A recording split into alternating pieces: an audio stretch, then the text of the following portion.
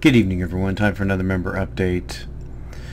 So this is the Bitcoin chart, and we have gone into a new high at 1980. I did not think it would happen. I thought that this was a double top and we were rolling over, but I was clearly wrong on that. Litecoin almost hit 30 bucks. It was at a low of about 20. So it may be that this run is not over. It has to go significantly higher to maintain the parabolic trajectory. My projection short term would be 2,500 in the next week, probably, if it's going to maintain this trajectory, or it may roll over. So let's take a look at Poloniex now. I've mentioned it before. I've been getting my money off of this exchange. It's been excruciatingly slow because I had a tremendous win with Florin Coin, and the exchange allows me to take off $7,000 a day, but my Coinbase only allows me to sell $15,000 a week. So I am dribbling money off of this exchange. I have a lot of money at risk here, and so it's kind of nerve-wracking because I still am watching the rumors about Poloniex and wondering whether they're going to go away. Now, I have taken and diversified into some other coins. Most of it's in USDT, but I'll talk here a little bit about Library, which is going to be my next fundamental play, and I wanted to share that with you guys. Before we do that, I want to talk about the silver story. You know that silver got smacked down. It was rallying above 17, and then it got absolutely crushed. But I wanted to play this video with Leor Gantz, who's being interviewed by Elijah Silver Doctors, on this topic of silver possibly being remonetized and what that might mean. So let's listen to that, and I'm going to comment.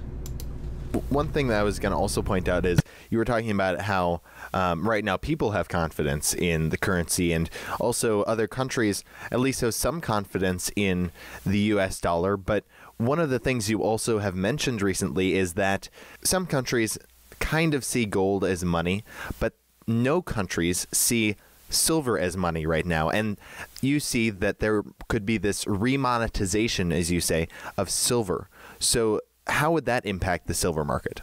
Sure, and going back to your last question, because you've asked me about the silver price and I never answered that. I don't think it will be a one night event. I don't think you wake up in the morning and silver will be repriced. It will be a very gradual rise in price. You know, the last time that silver to gold was 75 to 1, it started and sparked a real bull market in the gold and silver stocks sector, and usually 80 to 1 is the extreme for the last 45 years. So once you see that going to 80 to 1, it usually reverts back to around 50 to 1. So let me stop it there because I have a chart here. This is the long-term back to, it's at the 100-year gold-silver ratio, and I just wanted to show you what he's talking about here. So you can see that this line here is 80 to 1. You can see around the Great Depression is when that was reached, and then it went all the way down to, looks like 10 to 1. And then you can see this huge rise. Remember, a rise in the ratio means that silver is becoming worth less relative to gold, and it went from that 10 to 100, and that was in the mid 90s when silver was very, very low, and then it started down. It went down with the .com crash, and you can see that we went, that price he's talking about, 50, around 50, back up to 80, back down to 50, back up to 80 with the 2011, or no, I'm sorry, the 50 was prior to the recession. The 2011 price was nearly 30. This is when we got $50 silver. But you can see right before we got that, it was 80. Now we're back up to 80 again. You can see that the ratio started to correct. We had that rally of silver. Silver was stronger than gold for a while. We got that price high. I think it was $23, $24 on silver, and then it failed, and we're back down around 16. But you can see we're still in that same sort of pattern. We've touched 80, and we're on our way back down. Will we go to 50 to 1? Will we go to 30 to 1? Or will we go all the way to 10 to 1? Or even 1 to 1? So let's continue with the video. So 51, you'll see silver at a lot higher prices. It is important to understand that silver acts very much today as an industrial metal. So the incentive of commerce is to get that price down and not up. It's not acting as a stabilizer for currencies. So the incentive of every commercial company in the world is to see the price of silver go down, because that will help the consumer buy more products like laptops, cell phones, etc., and the myriad of other thousands of applications for silver, which will all be priced good for the consumer if silver prices go down. Now, if silver resumes a monetary position with either institutions, large funds, governments, etc., that changes the whole theme for silver, and it becomes much more entwined with its historical average of about 16 to 1. So it's speculation whether or not this will happen, and whether or not people will reinstitute the free market, or whoever institutes silver back as a monetary unit. But you got to remember, the biggest and largest and most stable empires ever did not use a gold standard. They used a silver standard. The Ottoman Empire not too long ago, the Roman Empire, even the Greeks. So silver is throughout history been used as money in commerce, very much so. But obviously, in the 21st century, we're looking at a very different kind of silver standard that's going to be very digitalized, obviously backed by silver, but very comfortable for the average person. It's not like you're going to carry around silver coins. That will never come back into commerce. The world is moving into digital currencies, hopefully outside of the realm of government, but it doesn't look like it right now. But even if a gold or silver standard of some sort gets reinstituted, it's going to be very comfortable and very easy to deal with. It's not going to be medieval times. So I wanted to share with you the library credits and why I'm pursuing that coin. As you know, I've been trading, well, great, now it's getting away from me. I've been trading just technical trades for the last 2 weeks on these coins. They've been so wild. You can see here the Einstein coin is taking off apparently. I missed that trade. But so I've been trading these sorts of things and making anywhere from $500 to a couple $1,000s a day every day, and just getting in and out, buying down here and selling up there. But with library credits, I just happened to come across a thread that I was reading in Bitcoin discussion, and it convinced me that this is actually probably what I expected Florin Coin to do, and is actually going to succeed at it. Florin Coin may well succeed at it as well, because I had a tenfold price gain on the Florin coins. I pretty much unloaded most of them. You can see on Florin Coin's chart that it is holding steady above 3,000, which is significant considering, you know, we were down. The best we could do on price was about 15 to 1,700, and I was selling into those. I sure wish I would have waited on some of those, but I also sold into a lot of this. but you can see that it's staying fairly steady, but it's gained significantly in market cap. Whereas library credits, which I believe actually is implementing the platform much better than the Alexandria project is with Florent Coin, which is not inherently tied to it, but it is connected to it. But I think that library credits is actually doing it. They have an active CEO, they have employees, they're busy rolling out the product, and that's why I'm starting to accumulate kind of a fundamental position. I have a whole bunch of Bitcoin stuck on Poloniex that I can't get out, and I may pull them off as library credits down to the wallet. I just downloaded a wallet, and you need to be accepted into the open beta. You have to put in your email address to get that wallet unlocked, but I noticed on the next screen it said, but if you want to join right now, all you have to do is send 1 library credit to this address, and then it just gives an address. So I'm going to do that tomorrow because I'm maxed on my withdrawals on Poloniex. I'm going to send 1 library credit to unlock that wallet. I'll let you know how that goes, and if people want to get that wallet, they can post their address in the chat, and I'll send them a library credit to their address so they can unlock their wallet. So let's listen to this video. Kind of is an enthusiast, talk a little bit about it, maybe help you understand what this is. I'm not a promoter. I'm just sharing with you another one of my hunches. What's going on, cryptocurrency universe? It's the Bitcoin miner here, guys. Well, today LBRY has launched their platform to the early accessors. So if you signed up for it, I did a video a few months back. If you make sure to sign up for it, you got this email today, and we can actually go in and check out the new LBRY platform. I'm really excited.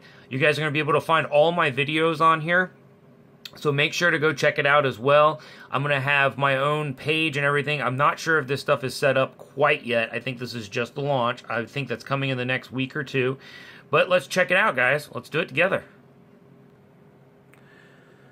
So I went ahead and downloaded it. I can already tell they've revamped the homepage. It looks pretty different. And we've got this cool little box right here. I guess we get some sort of reward. We'll figure out what that is. I like their saying. It's definitely cute.